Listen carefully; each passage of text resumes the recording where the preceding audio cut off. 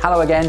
This week we're going to look at some of the anatomy around the deep hips and the lateral rotators or external rotators, depending on what you call them. So we all know about the famous ones, the big ones if you like, and those will include structures like gluteus maximus, gluteus minimus, gluteus medius, and of course the infamous or famous piriformis. Let's talk about piriformis for a minute because there's an awful lot of talk around this idea of piriformis and piriformis syndrome.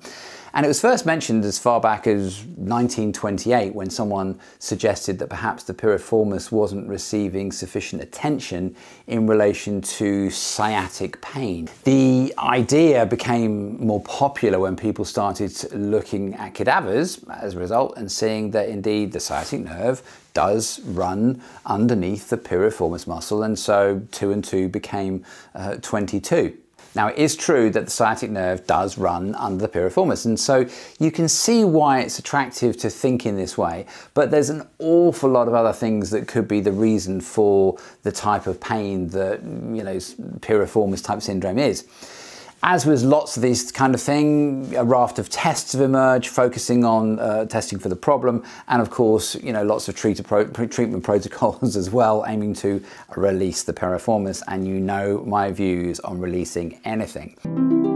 So we have the Faber test and the Fair test and the piriformis stretch and so on and so forth. If any of these were just testing the piriformis in isolation, then this might be okay. But of course, there are lots of other structures involved in all of these tests that will all have contributing factors. It's this oft repeated notion of one muscle doing one thing in isolation or being responsible for one thing in isolation that is so much of the problem that we have in anatomy. But piriformis syndrome is controversial, not least because the idea of the sciatic nerve under pressure from this muscle isn't really borne out in what we can see in the evidence. Now, there's also been lots of suggestions of the sciatic nerve going through the piriformis along with some other anatomical variations in some people, but again, these haven't been supported by imaging or even during surgery when you can actually see the muscle and the path of the nerve. In dissection, I've never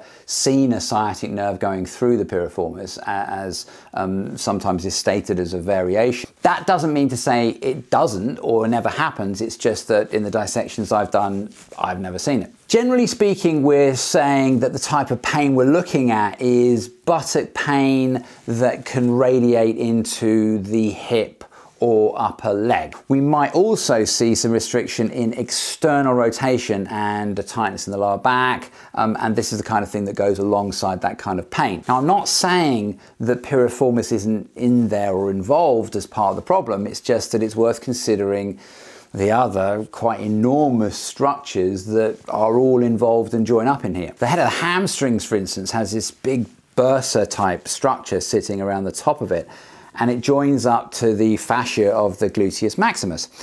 The combination of these tissues is often forgotten about, and the idea of hamstring tension continuing into the sacrum is instead a big focus, especially on things like the anatomy trains theory, which is another story. It is something that I actually missed for years until I read a piece of research about the structures around the hip. But it goes back to my old complaint of finding a muscle in an anatomy book and fixating on that structure alone. Obturator internus is another muscle that could easily be involved in any of this kind of presentation, the buttock pain, and one that seems to get completely overlooked, mostly because people haven't heard of it. So when somebody has pain on actively rotating their hip externally, then I'd suggest that logically obturator internus is probably more likely to be involved in piriformis, and I'll talk a bit more about obturator in a second. There are also some other really interesting bits to think about up in around this hip and the top of this femur.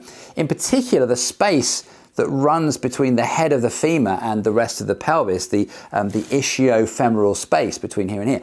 And this is the location of around the back here is the quadratus femoris. And a lot of people, interestingly enough, have been found to have an when there's a lot of signaling in MRI, the quadratus femoris is over signaling or over contracted. These people have been shown to have a narrower than normal ischiofemoral space. I'm interested in structures like that, but also things like the obturator internus, because they seem to form a grouping that is common when you see things appearing around the hip and around the lower leg. I've mentioned before in previous videos that muscles tend not to be considered, or their function tends not to be considered when they come together to form a group, such as pes anserinus. And I've never really worked out why this is the case. The grouping that I'm talking about here specifically is the grouping of the muscles known as the gemelli with the relationship with their obturator internus. So the obturator internus acts as a strong stabilizer of the hip and the head of the femur. And it seems like the gemelli, this sort of pair above and below, act as a pair of levers or strong guards around that muscular tissue of the obturator as it sort of heads inside the pelvis. So gemelli comes from the word Gemini, the twins, and there are two of them, the gemelli superior and gemelli inferior. Obturator internus is a structure that goes inside and covers the entire surface of the pelvis. We have this obturator foramen, and obturator foramen means closed opening, and that's its literal meaning, and it's there to absorb the load onto the pelvis, the ischium. And the obturator muscle is, see that here, sort of sitting it's going to close that inside of this hole in the pelvis, and there'll be a membrane in there as well that's part of that closing structure. The obturator externus is around the back. It's sort of part of the gluteal grouping, if you like, and it's on the inside of the femur as well. And it also has the obturator nerve involved, so it's another thing to think about when we have this kind of thing, so deep structures. Now we can even think about things like tensor fasciolata, so tensor fasciolata coming up across the top of the leg, got left and right on there just to remind me. Around the top of the pelvis, it creates a huge tension down the side of the leg, and so anything along that's creating pressure and tension into here is also worth considering. Now I'll often find that people stand in external rotation with their foot slightly pointed out as normal, just standing there, and that's to be more stable. So you can try this yourself. If you just stand with your feet slightly apart, and if you lean or put your weight onto one side, you'll find that you tend not to feel very stable. The feeling is you're going to fall over. Feeling stable or not falling over is hugely important to us as humans. If you've ever fallen over in public and you feel horribly embarrassed by it, then the feeling that you have isn't really perhaps commensurate with severity of what happened. You just fell over. The thing is that if we as humans fall over, then certainly in the distant past, then it's game over for us. From a biological evolutionary standpoint, and once we're down, something is going to come and kill us and eat us, or perhaps somebody else is going to come and kill us, and maybe they'll eat us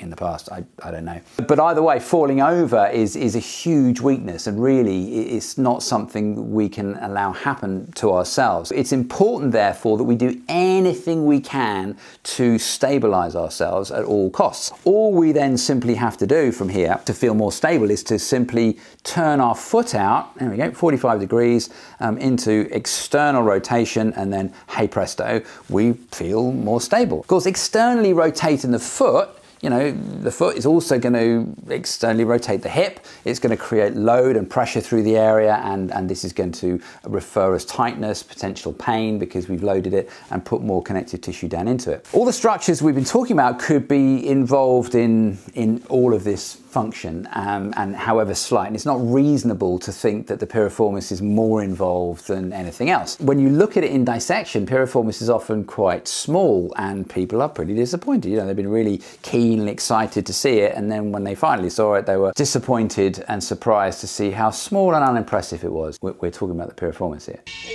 You have to bear in mind that this piriformis muscle is stuck fast underneath this huge area of glute max, and this is one of the biggest muscle in the body, and it's got loads of fibers and a huge number of motor units. We talked about motor units, but it's really worth looking at whether this big chunk of meat is doing its job properly before we go into sort of skinny little things that are underneath it. The first thing I'm going to look at with anyone that's presenting with pain, sciatic type pain, buttock pain like this, is whether they are sitting on something. I know that sounds silly, but it used to be a wallet. Sometimes it's a lumpy chair, or the way that they drive. You'd be surprised at how many people used to be sitting on their wallets. I think the days of the wallet have possibly gone with, you know, we can pay for everything on our phones now, so maybe there's less buttock pain. I don't know. So certain positions, sitting in the car, sitting for extended time with the legs crossed, these are all areas to look at when this kind of pain